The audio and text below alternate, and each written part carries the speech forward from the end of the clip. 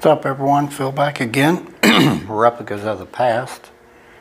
I want to do a quick video on this guy. I got it off eBay recently and I opened it up and the front fender was already missing, but when I opened it up the wheel weights were broken off, and what's worse was the steering was messed up. This is die cast, it's broke off underneath. It looks like it does need some repairs. You can see here it's not in the best of ways as far as the steering right now. But the 1/16 scale John Deere 8520 by Ertl with triple duals on the back and doubles on the front. It's really big, wide, huge, heavy tractor. It's pretty cool.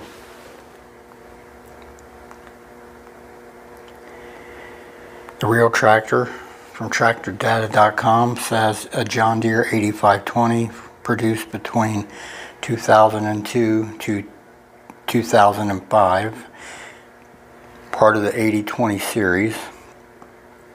This was the high-end tractor in this series. The previous tractor in this series was an 8420. I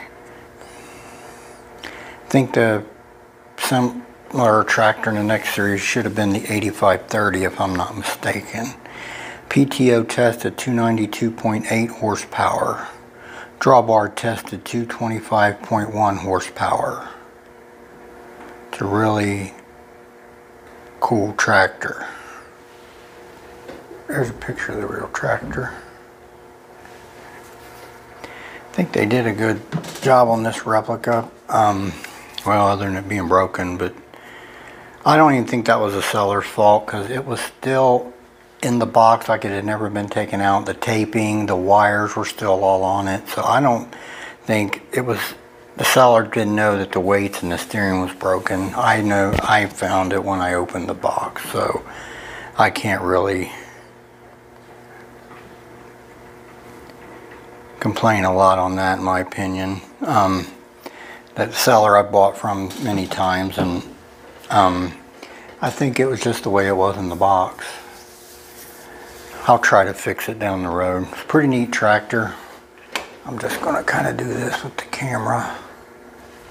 The hood does raise.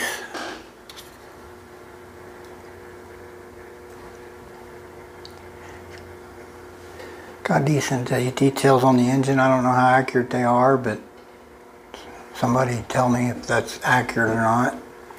There's inside the cab.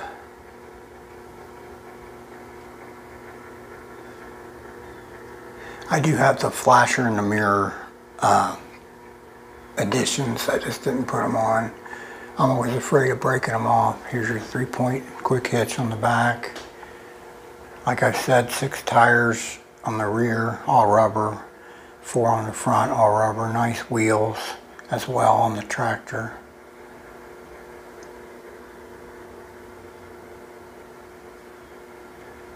Nice work lights on the cab and stairs there, entry to the cab. It's a pretty nice model.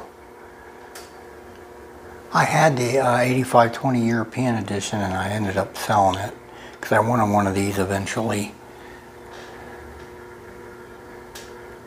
It's got nice details. This was released in 2002 by Ertl. It's a pretty sharp replica here, albeit it's broken a little bit. Hopefully I can try to fix it down the road some way maybe. It's pretty cool. John Deere. But this thing's basically 20 years old now. Alright, I won't be doing a comparison because it's so big. I want to thank everyone that always tunes into my channel. This is Phil for Replicas of the Past. You all have a blessed day. We'll talk again soon.